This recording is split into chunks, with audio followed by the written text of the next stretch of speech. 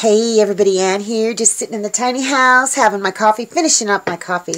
I've already gone out and done chicken chores. I've let the chickens out into the yard, so I'm going to see if I can keep them inside the yard all day today.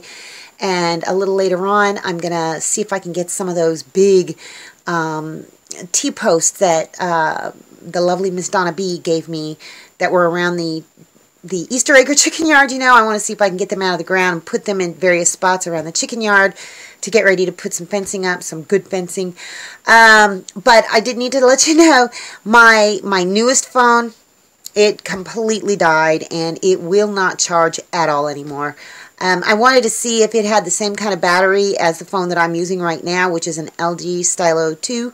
The other one that died is an LG Stylo 5, and it's got a back covering on it that you basically have to pry open. Well, not really pry open.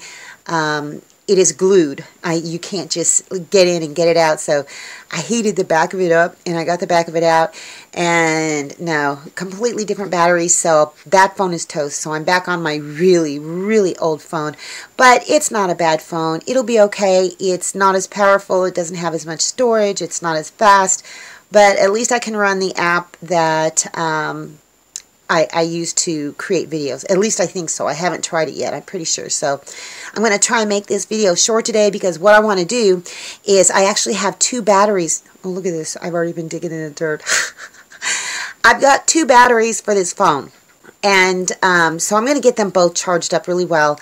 But in the meantime, check this out. I was so worried because I thought the puppies had chewed up all my seeds, but they didn't. I was able to rescue quite a few of my old seeds from last year. And I pulled some out that I think Margaret sent me, Margaret Heathcote. And I've got these. I saved these little cups. I'm going to poke a hole in the bottom and fill them with dirt. And some of the seeds that she sent me, they say they're packaged for 2020, but I'm going to see if I can get them to sprout. I figure, why not? I've got dirt, I've got containers, I've got water, so I'm going to see.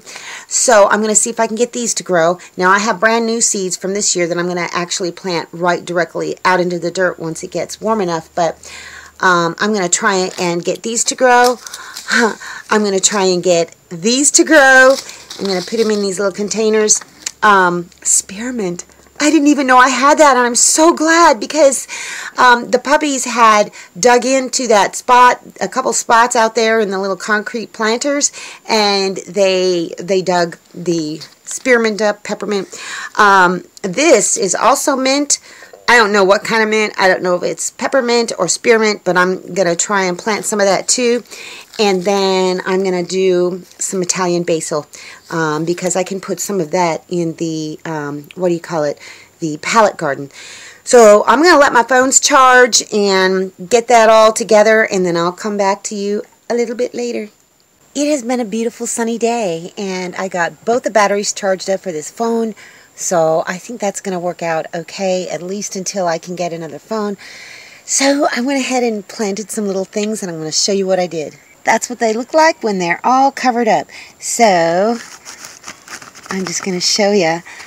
This is my little idea of making greenhouses for each one. All I did was I drilled a hole in the bottom, and then I watered them really, really well and let the water drain out. And then for when I have them inside, I just got these little baggies and put them down into the baggies, and then I just put a larger baggie over the top to kind of make a little greenhouse effect. So let's see, I've got green bell peppers, I've got that mint, I'm not sure what kind it is, I've got the spearmint going in here, I've got beefsteak tomatoes, I've got, what's this? This is basil. And, oh, I forgot to tell you, I had some leftover seeds, some cayenne seeds from the prior year that I had planted. And they're not from last year's, they're from the year before. And I've saved the seeds. So I decided, you know what, I'm just going to see if I can get them to grow.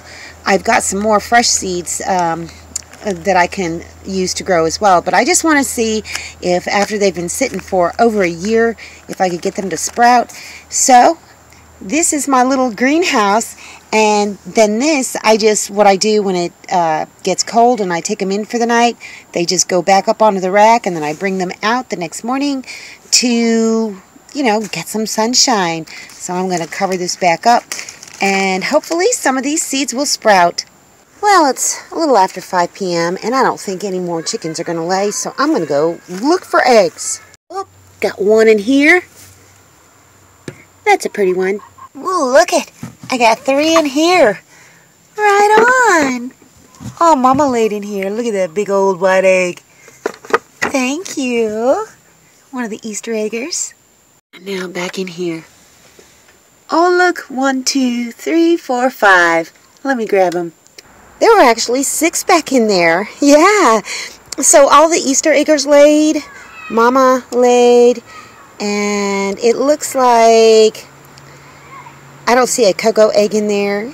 So there's 9 eggs. That's pretty good for one day for 11 hens. Remember how the puppies had destroyed my little sandals, my slip-ons? And I like to have something that I can just slip on my foot because sometimes I just cannot get my feet into my mud boots because the knuckle over this foot, it just hurts so bad sometimes, especially when it rains. It's been raining a lot lately. So I didn't have anything just to slip my feet into. So instead, I made something. Look at this. I got these from a thrift store. I just cut off the back of them. Here, let me show you what I did. I just cut off the back of them. So now all I need to do is just slip my foot right in. Look at that. Perfect. I love them. They're very, very comfortable. Well, Beauty flew the coop, so I let the rest of the chickens out, and they've just been running around, hunting, pecking. Scarlet did get home last night, but I had to actually capture her. Yeah, so they're out there. Different flocks, different chickens are free-ranging with different chickens. Mama has become accustomed to kind of sticking around the Easter eggers, so that's good. Scarlet is still off by herself. Who knows where? Hopefully she'll come back on her own this time so I don't have to go capture her. But look at, they just drink out of puddles. Oh my gosh. Mama's happy. Oh. Romeo's trying to do the rooster dance to get with her. He's still kind of inelegant with it, but that's okay. They love him, and he's pretty good to them, that's for sure. It's been a really, really good day. It's been sunny, it's been warm, it's starting to kind of cool down a little bit. Oh, Junior! Goodness. But it's winding down, so hopefully all the chickens will make it up into the run. I normally will coax them. I'll rattle a little thing with food in it, and they come, and I just call out to them, "Here, chick, come on, chickens!" My neighbors probably think I'm nuts, but they all come except for Scarlet. So hopefully Scarlet will come tonight without me having to chase her around. I just want her to make friends with the rest of the flock, but because remember, she was with the rest of the flock before, but she spent a lot of time away. So anyhow, Junior got out of the yard. I have no idea. I went over to Mr. Lucas to check on him and his chickens and what's going on over there.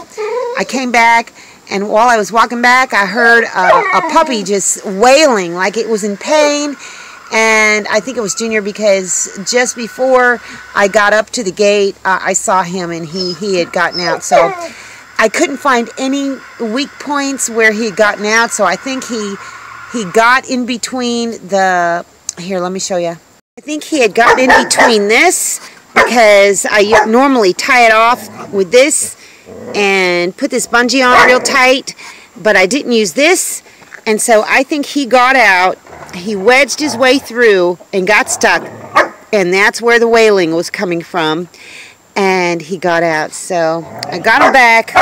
There is absolutely no way I can contain these puppies, so the sooner I can rehome them, the better. I ain't gonna lie, I'm gonna miss them. I'm gonna miss them very much, both of them, but it's gonna be for the better. I'm hoping I can find a solution very quickly. People have suggested getting a big dog run or a dog kennel. I would need a big one, a really super big one to house all 3 of them. And even so, I'm going to need to get one once I rehome the puppies for Papa when I'm out and about, because I don't want him getting out. Although he doesn't really try and get out, I just don't want to risk it. So I'm thinking about solutions for that. Anyhow, nevertheless, it's been a good day. So that's all I got for you guys today. See you in the next video.